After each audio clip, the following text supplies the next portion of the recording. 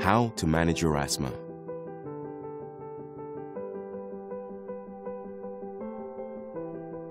It is possible for people with asthma to lead a normal life, uninterrupted by the condition, just like everyone else. But when your asthma is not under control, your symptoms may have a big impact on your daily life. You can work with your doctor to find the most effective treatment to take control of your asthma. Many people with asthma have symptoms that affect their quality of life. For every person with asthma, an important goal is to achieve asthma control. Asthma control gives a measure of how well your asthma symptoms are in check now and looks at minimizing the risk of attacks in the future. To get your asthma under control, you need to work closely with your doctor.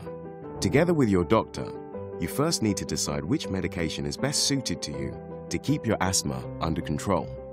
The backbone of asthma therapy usually consists of using ICS therapy and then add-on treatments starting with LABAs.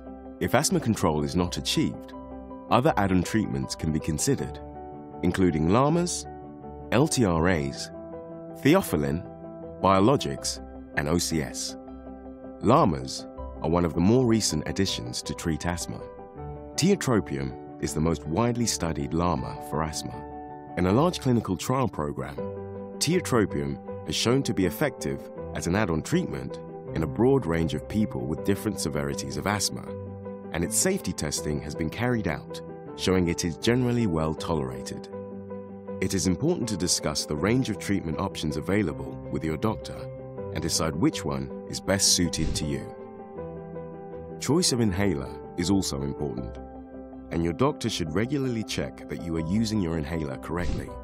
Remember that you should always take your asthma medication as prescribed, even when you are feeling fine.